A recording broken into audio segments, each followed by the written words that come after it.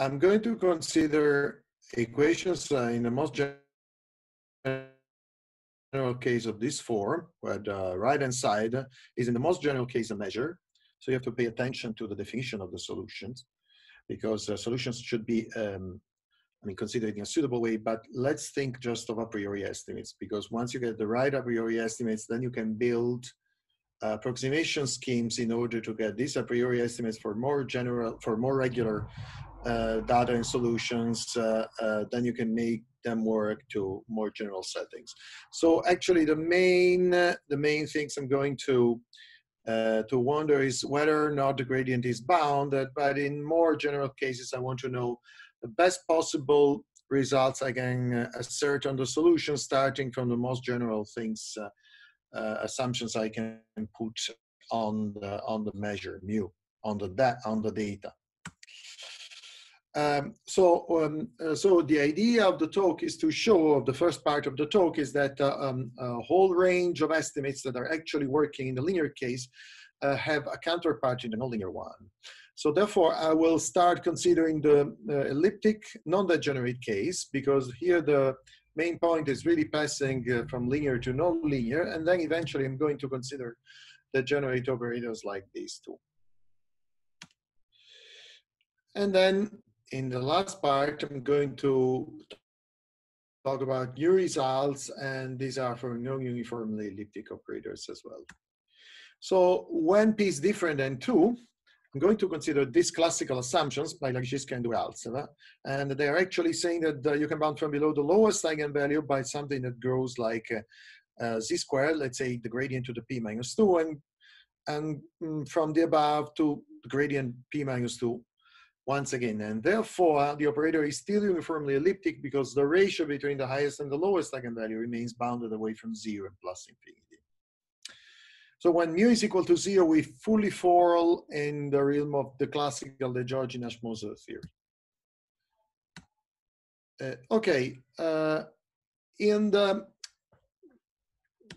So what you usually do when there's a Laplacian here, you bound the gradient and u via convolution with the fundamental solution, and therefore you use Riesz potentials.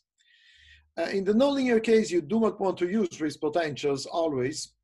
And there's a large tradition of people using the so-called Haring-Mazia-Wolf potentials. And these are what? This is the usual Riesz potential, the Riesz potential operator, incorporating the deficit scaling of the equation. So the Riesz potential is the convolution of the operator. The Riesz potential operator is the classical convolution with 1 over x minus y to the n minus beta. And this n minus beta plays the role of this rho. When p is different than 2, then you want to use, the tradition is to use the Haring-Mazia-Wolf potentials. So these nonlinear potentials were introduced in this very famous legendary paper of Mazia and Haring. Okay, the first general result is due to Kirpelang and Mali, and they were able to show that for this equation, as well as for any other nonlinear equation, you can pointwise bound u by the Wolf potential, plus the usual localization term that eventually goes to 0 and capital I goes to plus infinity. So when p is equal to 2, this is the usual pointwise estimate by u via the Riesz potential, because the Haring-Mazia-Wolf potential coincides with the Wolf potential when p is equal to 2. So the real strength of this story is that you can pointwise bound by u by this nonlinear potential, which is actually a linear potential when p is equal to 2. Therefore, this result is already non-trivial when p is equal to 2. And the proof actually makes no difference about difficulties when p is different than 2 or is equal to 2. So, essentially, when you are on the whole Rn, this is u less than or equal to the convolution with the fundamental solution. So this is a nonlinear convolution with a ghost of a fundamental solution. So there were, after these, two major open problems in the linear potential theory. First, you want to get a gradient analog of this estimate, and then you want to pass to the vectorial case. Okay, so the first answer to this problem has been given by me when p is equal to 2. So you get any quasi-linear equation, and you can pointwise bound du via the usual risk potential plus this localization term. So when you are on the whole Rn, and either the solution is in W11 or it has a good decay at infinity for instance, it decays as the usual Green's function, then you can pointwise bound the gradient by the risk potential. So this is not COVID, do not worry.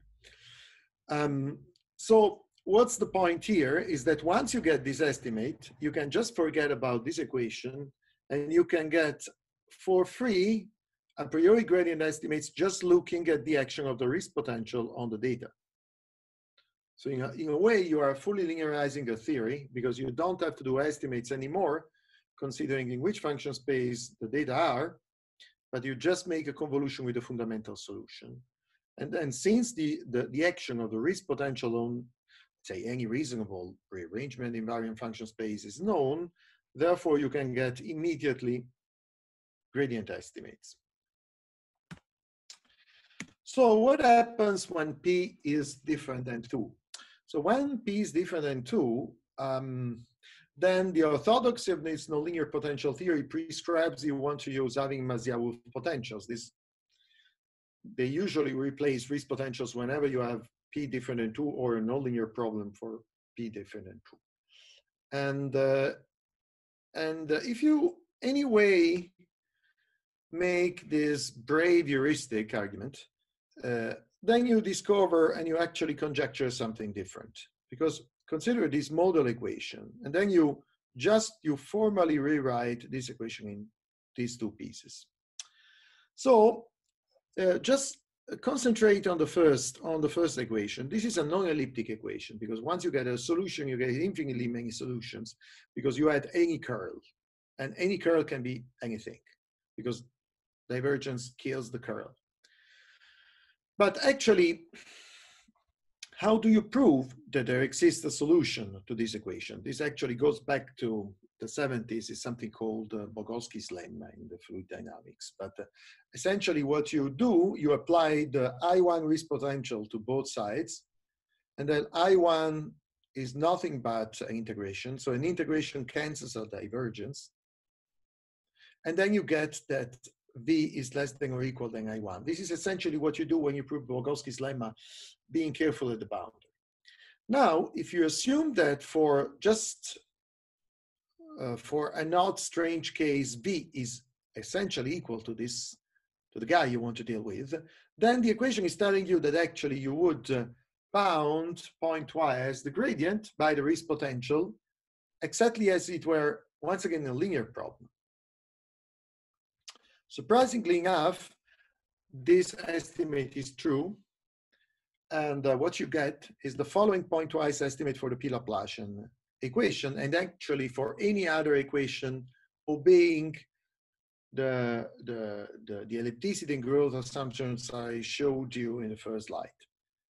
So in other words, nothing changes when you pass from the Poisson equation to any other equation.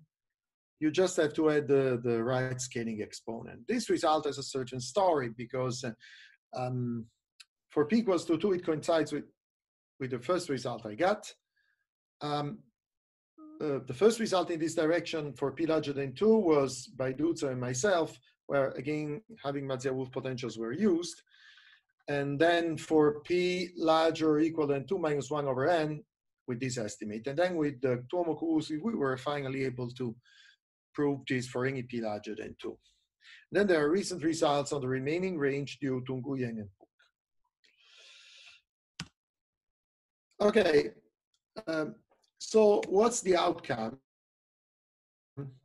The outcome of this estimate is actually that you can linearize the whole theory. You can make it linear in one shot. So let me give you some examples of corollaries of very well-known results that now follow as corollaries, because you know what's the action of the risk potential on any data. For this model equation, for instance, if you consider higher integrability results for the gradient, then these famous results of Ibanez and Di Benedetto Manfredi, they follow as a corollary. And then the classical theory for measure data problems of Boccardo and Galois, it follows again with local estimates. Also, the classical estimates of Talenti, they follow again, those ones via rearrangements, plus additional borderline cases that were not able to be proved in borderline cases. Okay, let me give you an equivalent reformulation of this story. Since A is elliptic, it by coercivity it controls again due to the p-1, and then you can rewrite this statement in a purely intrinsic way.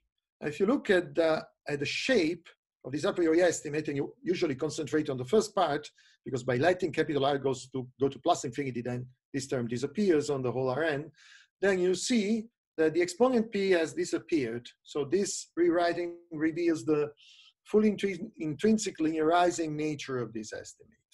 So you can pointwise bound A of du by mu. So whenever you have something under the sign of divergence, then you can formally apply I1 to both sides and get this intrinsic estimate. This holds under P growth conditions, but it's actually a general phenomenon because this is a non-trivial paper of Baroni from a few years ago that tells you that whenever you have a non-necessarily polynomial type operator, but which is nevertheless uniformly elliptic, then you can once again bound what you have under the sign of divergence with the risk potential. So it's a general phenomenon, in other words. So this fully solves, actually in an unexpected way, the original problem of that stemmed after these original papers of this Finnish school in the 80s and in the 90s. Okay. Now, so what are we doing here? Here we are doing something which is replacing the missing fundamental solution formula because the problem is nonlinear. Actually, fundamental solutions, they are connected to fractional integrals. But when you want to go to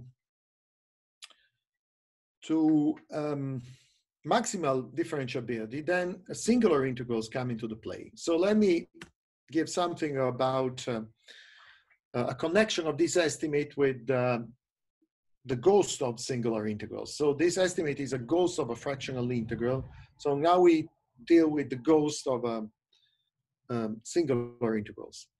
Okay, these spaces are very popular nowadays. I'm not even sure if I should recall this definition. So you know that D belongs to WS gamma, provided S is in this range and gamma is larger or equal than 1.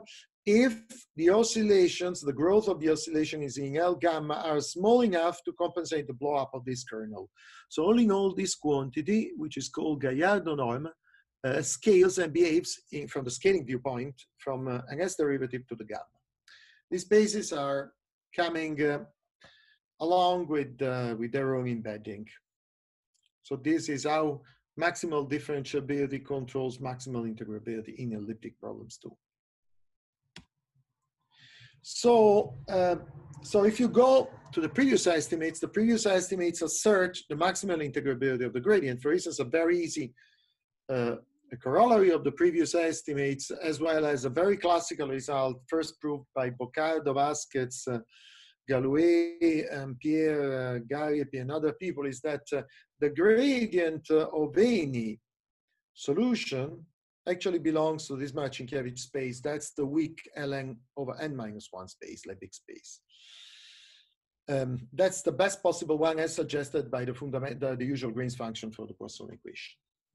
Okay, anyway, nothing is known on the differentiability of the gradient. So a very old result of mine fixes this gap proving that actually if you cannot be in W11, so if the gradient cannot be in W11 because of the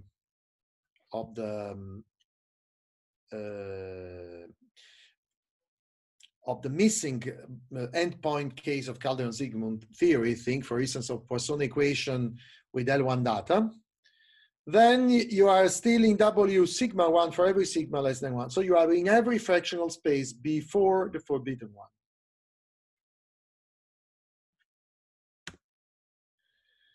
And the proof is very, very delicate because it uses a sort of nonlinear analog of little petty decompositions, which actually connects the elliptic theory with atomic decompositions in fractional Sobolev spaces. And this comes along with the usual catch-up polytype inequality where you bound higher order derivatives by lower order ones, as here. Okay, what happens when P is different than 2? So the idea is that when P is different than 2, because this estimate was obtained for P equals to 2 and for any nonlinear equation, actually in this paper there was also an estimate for P different than 2, but it was for the gradient, and it was not intrinsic. Now for P larger than 2, and for P actually also larger than 2 minus 1 over n, then you can prove the following singular integral analog of the previous result. So once again, under the sign of divergence, what you find under the sign of divergence belongs to W sigma 1 for every sigma less than 1. And this is exactly the same phenomenon that you get for the Poisson equation. In other words, in the classical Calderon-Zygmunt theory, when the right-hand side belongs to L1, you trade the divergence with an additional gradient, and then you miss the end point, but then you get all the fractional spaces before. So it's a general phenomenon. And once again, this comes along with a purely intrinsic estimate, because you see that in the shape of this estimate, the exponent P is not appearing anymore. So this is, let's say, the Calderon-Zygmunt analog of the previous estimate, the singular integral analog of the previous estimate. So if we want to connect, the two previous estimates in one shot, we have that for any quasi-linear equation of this type, then you pointwise bound what is under the sign of divergence with a risk potential. That is with a fractional integral, and this is a ghost of the fractional integral. And then you can locally bound the fractional derivatives of what you have under the sign of divergence for any sigma less than 1, therefore for every exponent before the forbidden one. So this gives a complete picture of the dislinearization program for gradient estimates that we have been pursuing for many years by now. So it gives a complete theory in these two estimates. And then for n equal to 2, there is this nice paper by Balci, Diening, and Weimer that tells that you can actually pick the whole range of Biesov spaces, because you know that these fractional Sobolev spaces are just one way to say that a certain function is differentiable in a fractional sense.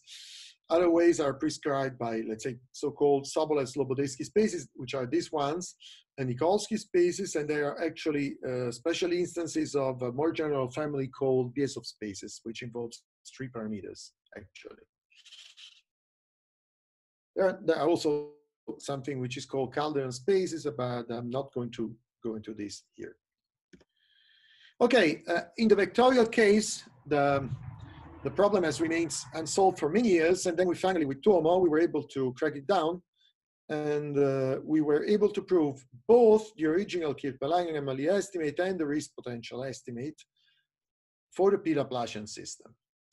Let me point out that it is very crucial here that you have this specific system, or a so-called quasi-diagonal system, because otherwise this result cannot be true for any elliptic system. Cannot be true for any elliptic system. Because otherwise singularities do occur. And also there's a result by Tuomo and myself, a previous result for a special right-hand side. And once again, the then you can get essentially one shot as corollaries, results of remarkable results of several people, and actually you can extend in one shot certain theories to the vectorial case. For instance, the main points are about recovered. The classical theories for scalar measure data problems can be upgraded to the vectorial case. Also, and this theory was missing because it was only scalar. Also, classical Talentis estimates via rearrangements were confined to the scalar case. And now they can be upgraded to the vectorial case. Plus, then you can put many borderline cases that were unknown. The proof of this result is, I would say, rather non-trivial because it is based on a very delicate bridge between nonlinear potential theory and so-called partial regularity theory and epsilon regularity theorems that find their origins in the work of de Giorgi. In fact, we are able to prove a measure problems tailored version of the famous Lipschitz approximation or harmonic approximation lemma of de Giorgi in the nonlinear measure data case. And this is probably a tool that is going to be useful in many other places. Additional papers I'd like to recall at this time. There's this paper by Bright, Cianchi, Dinin, Cusi, and Schwarzacher, and it analyzes systems with right-hand side in divergence forms, or you are in the range of energy solutions. Then there's a nice paper by Cianchi and Mazzia where they give a global, in the scalar case, a global rearrangement version of the risk potential estimate. So they consider a global problem with boundary data, with zero boundary data, and then they prove that you can not point twice, but globally bound the rearrangement of the gradient via the rearrangement of the risk potential. So it's a sort of mixture in rearrangements.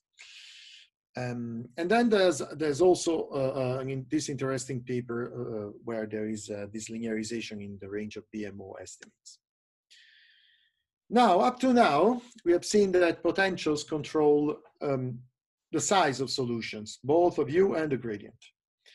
Let me show you briefly how they can be used to control oscillations and therefore continuity of solutions, just a small glimpse.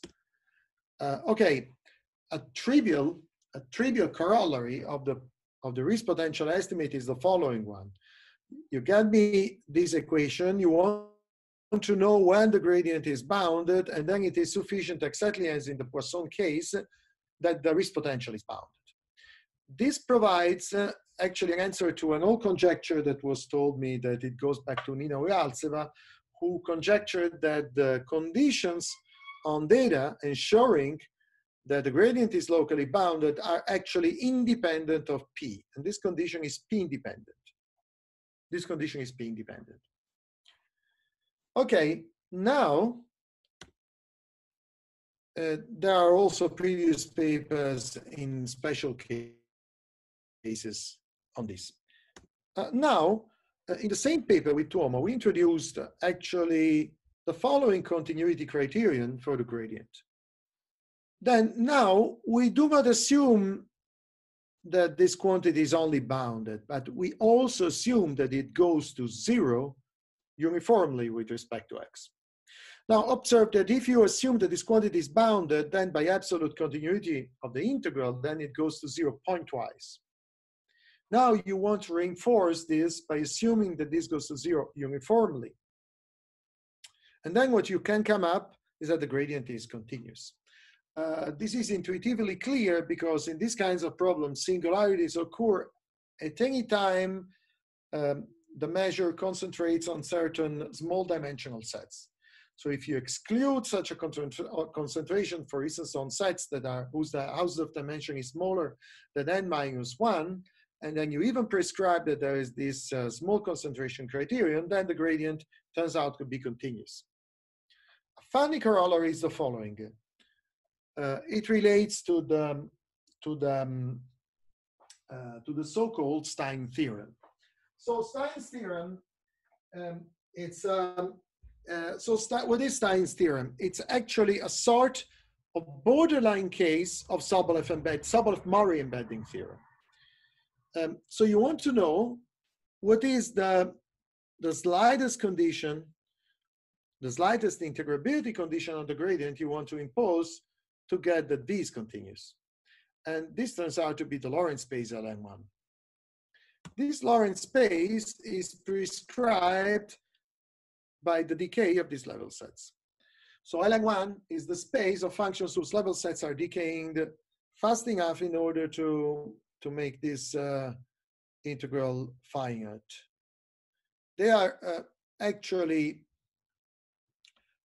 natural spaces because the second index that turns the first one in this sense usually prescribes things that grow like logs. So this is the next natural things, the next natural thing after powers.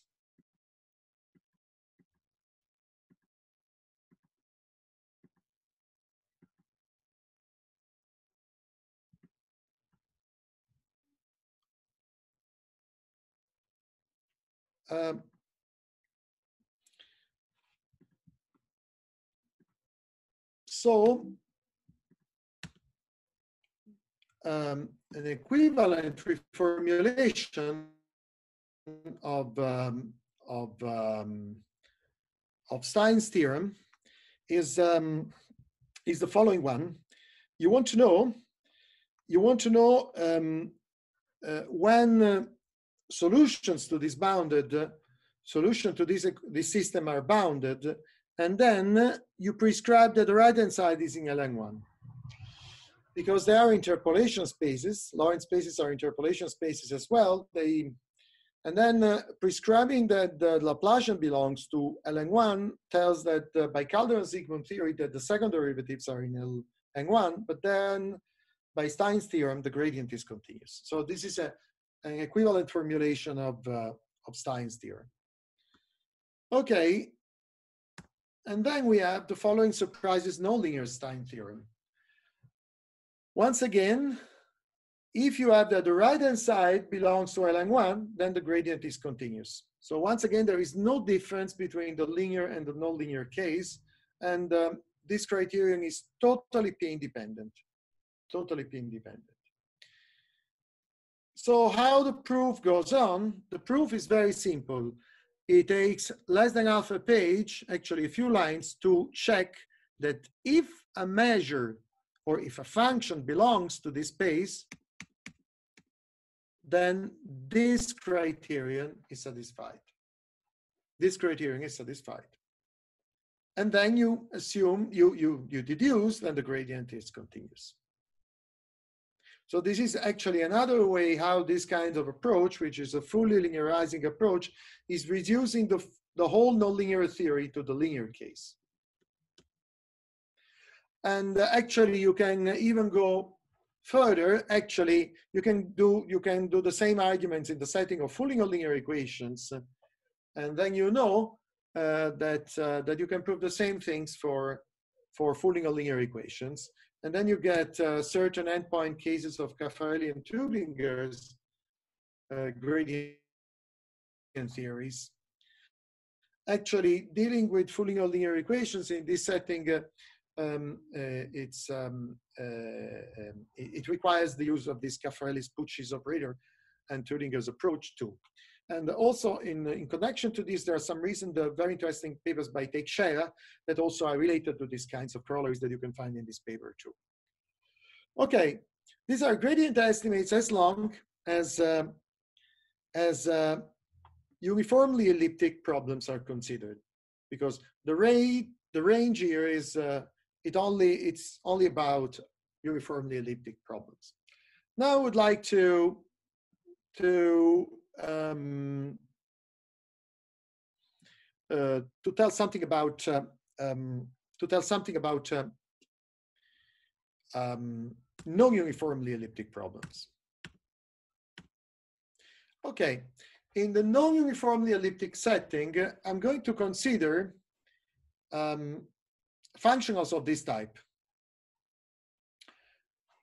And therefore, the Euler-Lagrange equation, or the system, is of the type we have been previously considering. Now, if you observe the previous growth conditions, or if you just think to the P-Laplacian operator, you will see that the ratio between the highest eigenvalue and the lowest eigenvalue of this matrix is bounded. Uniformly elliptic problems, they use that this ratio is bounded. When you switch to non-uniformly elliptic problems, then you go to plus infinity.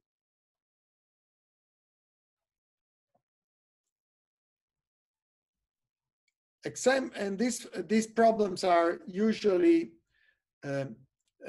connected to functionals with no standard growth conditions.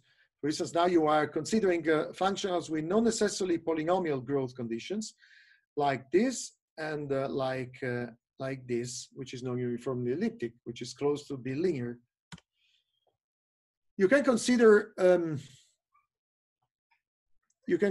certain energies of this type that are continuously oscillating between these two powers. So you don't get a power type integrand. You don't get a power type integrand. And for certain ranges, these are non-uniformly elliptic.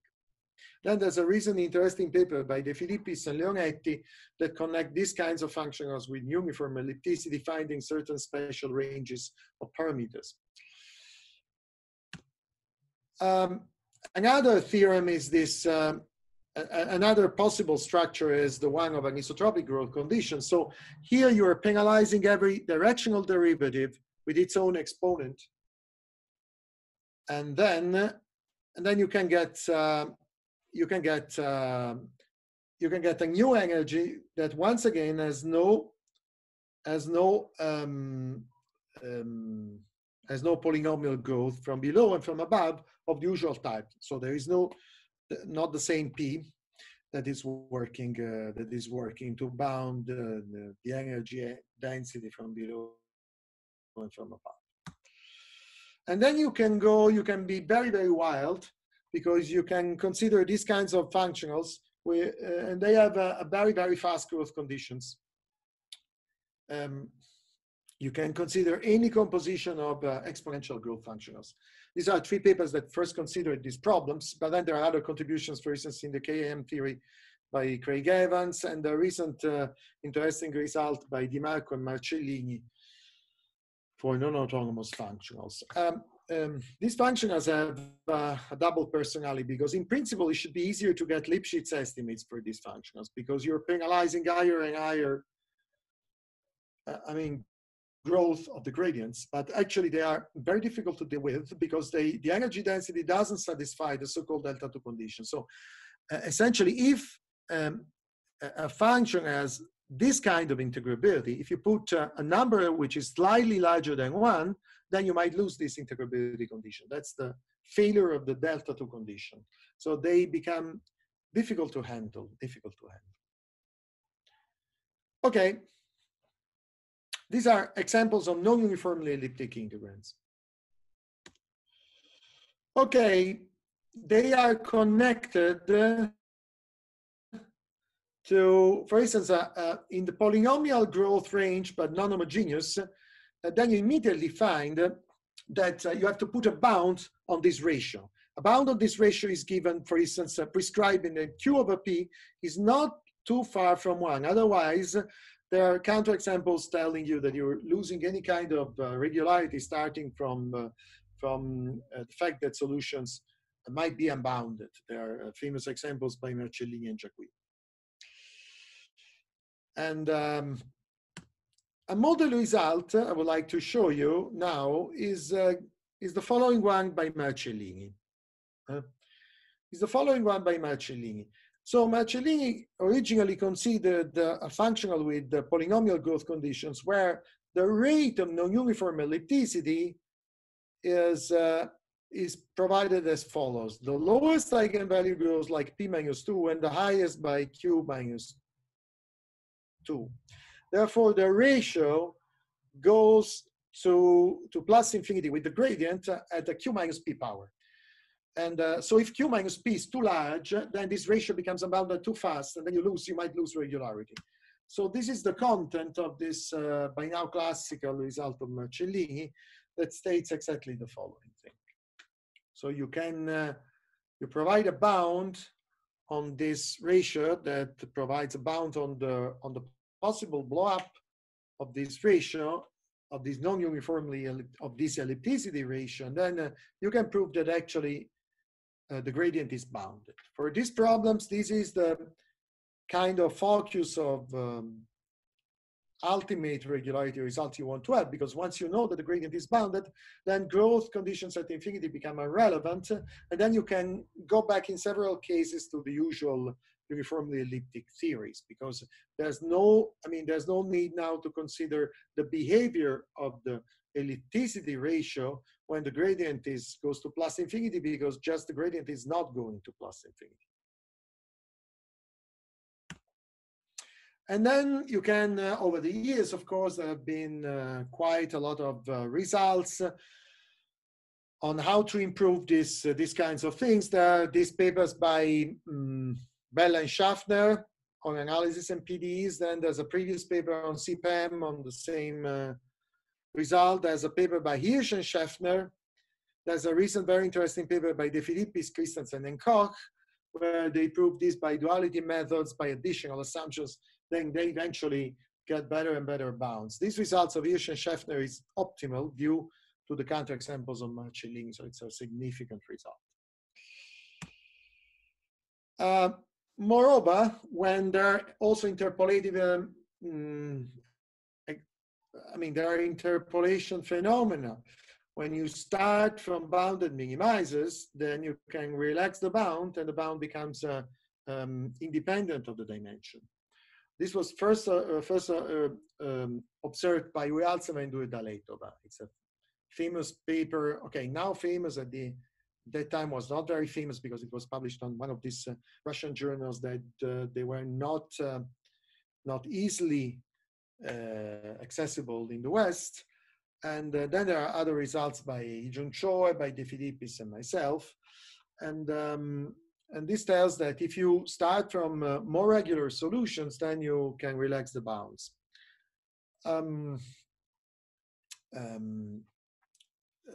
there are also some recent parabolic papers by De Filippis, and where there is a full, where the parabolic version of these problems is treated in full generality, actually.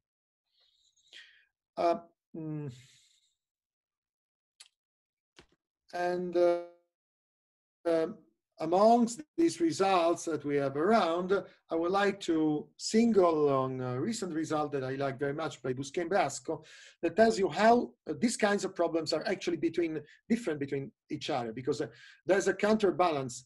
If you try to get a general PQ structure, then you might lose specific structure properties allowing you to get better results. This is a classical fact in the calculus operations, that when you make too much abstract nonsense, then you lose certain specific phenomena. This is the case, for instance, of harmonic mappings that were first treated as solutions of systems with critical growth conditions. Then this result tells you that if you take this functional, which is the anisotropic or non-orthotropic Laplacian, so you penalize each derivative, and then you miss due to the p, you don't put it, so this is not completely uniformly elliptic in the usual sense, then there is no bound to get Lipschitz continuity once you know that minimizers are bounded. So you need no bound, you simply need no bound.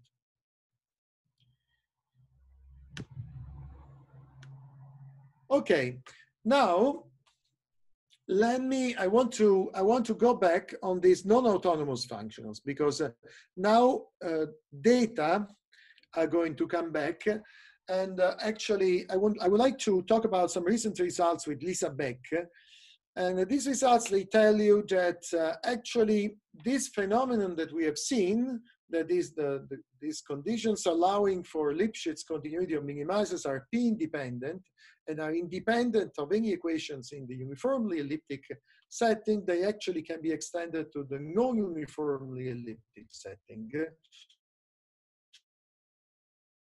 And this is quite surprising because now we are catching several structures, several different structures. Okay, the assumptions I'm going to put here are these ones. Then there's a balance. There's a lower bound on the smallest eigenvalue and a upper bound on the highest eigenvalue.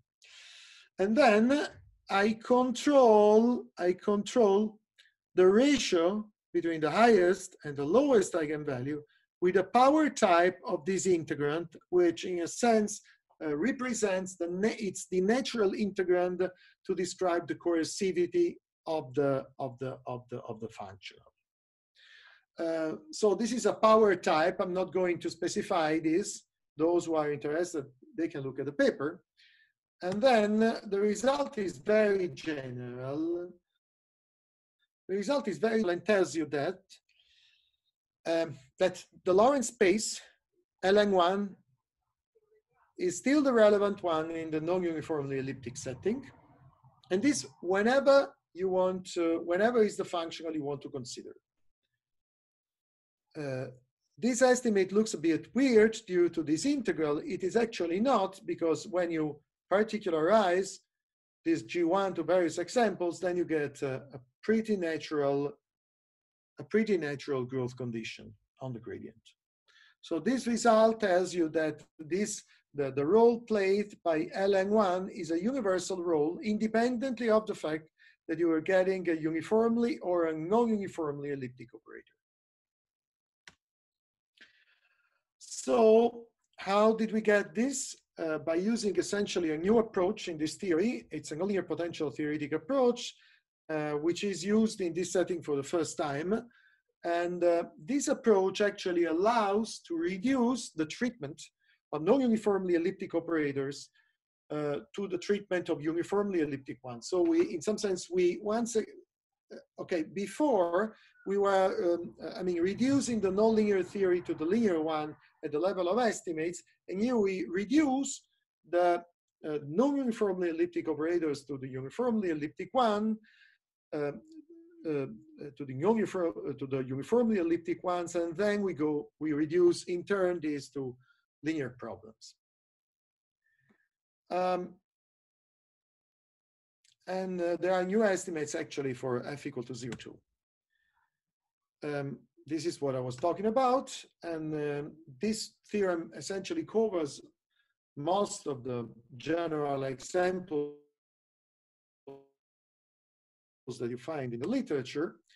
Then we also have new results in the uniformly elliptic setting because we are able to treat it more efficiently. Actually, we make this reduction from non-uniformly elliptic to uniformly elliptic ones, and then from uniformly elliptic ones to linear ones, and therefore we get better estimates. And in the case f is equal to 0, it recovers the classical theory of Marcellini, and also the Orlich space setting theory is covered as well. For instance, there's a typo here that should be P. For instance, when when we are in the P Laplacian setting, then the previous estimates give back the optimal one in the setting of the P Laplacian.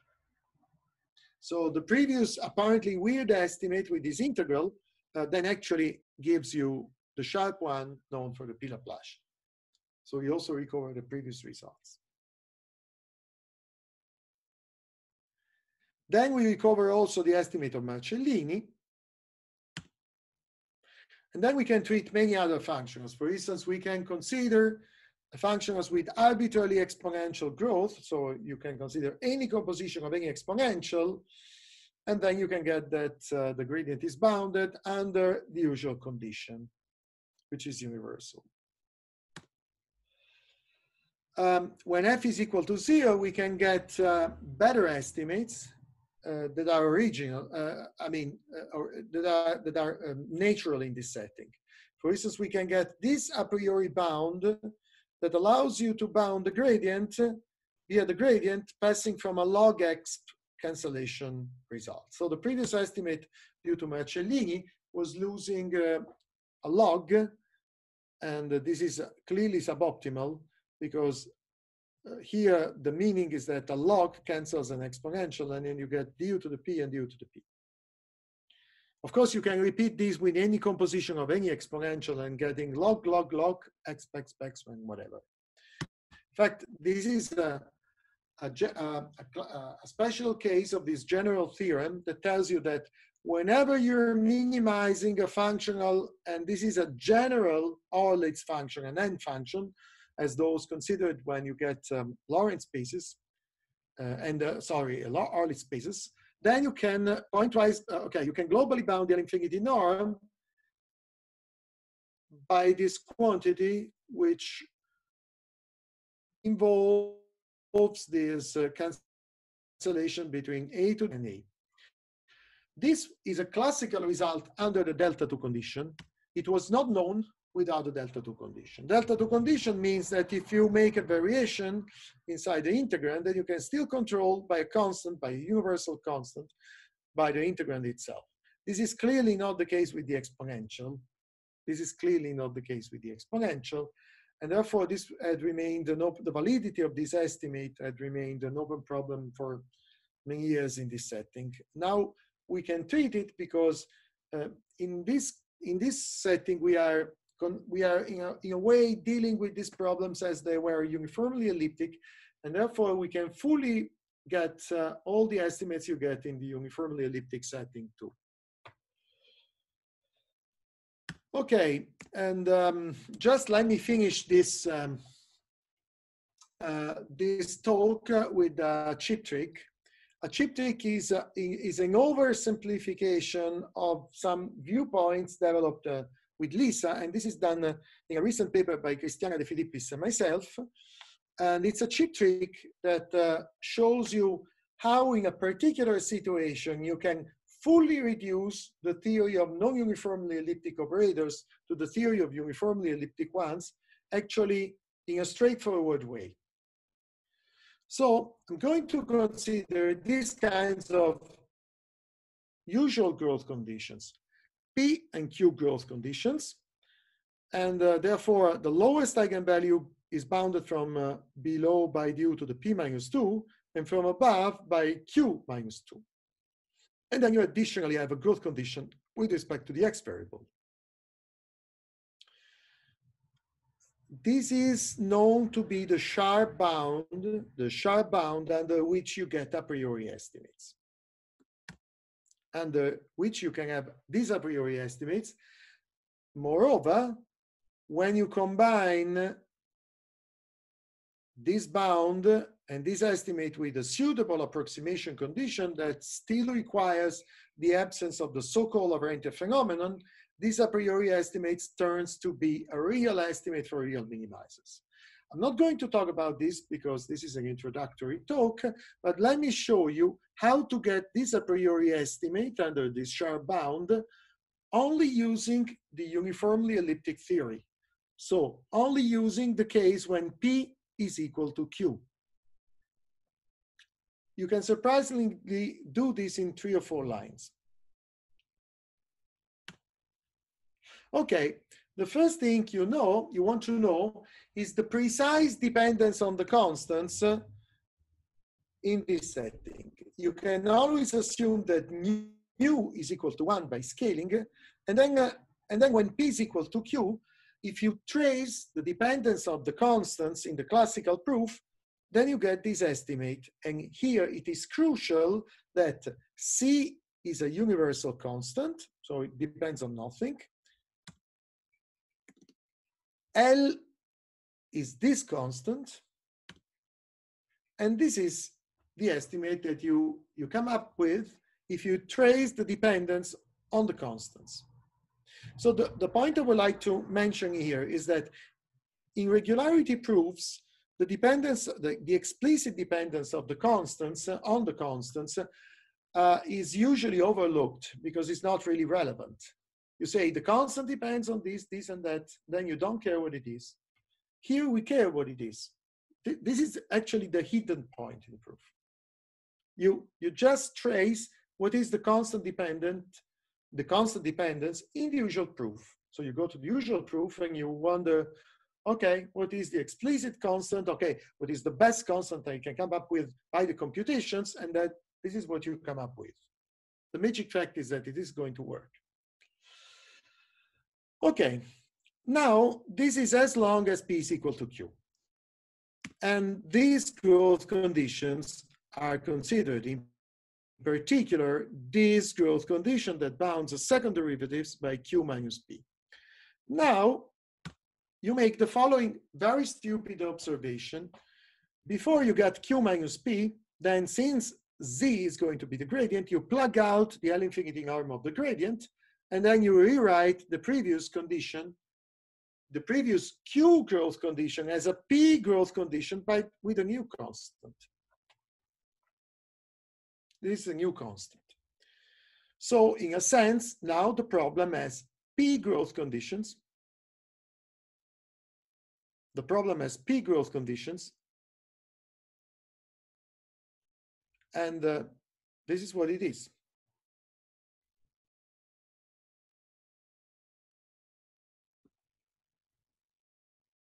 Therefore, you have this standard growth condition.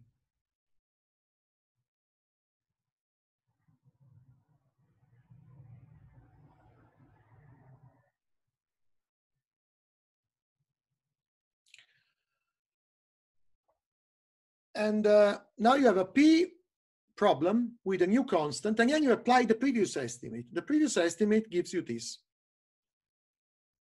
This is what you're doing. You're using the P estimate with an explicit constant to have this estimate. Now, you look at this exponent, which is Q minus P times N over P, and you observe that assuming the sharp bound, which is known for PQ problems, gives you that this new exponent is strictly less than 1. So therefore, this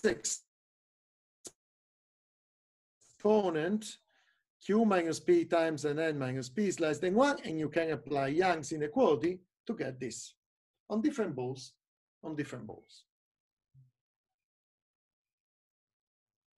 Okay, but now you recall this very classical lemma by Jaquint and Giusti that tells you that if Z is a function with these growth properties and epsilon is less than 1, then you can reabsorb this as T1 would be equals to T2 after iteration. Tau 1, Tau 2, and then you can reabsorb. You see, if Tau 1 would be equal to Tau 2, then you can reabsorb this, and then you get 1 over 1 minus epsilon here. But this is not the case because they are not equal, but nevertheless, after iteration, you can do it. So you iterate this estimate and you can reabsorb.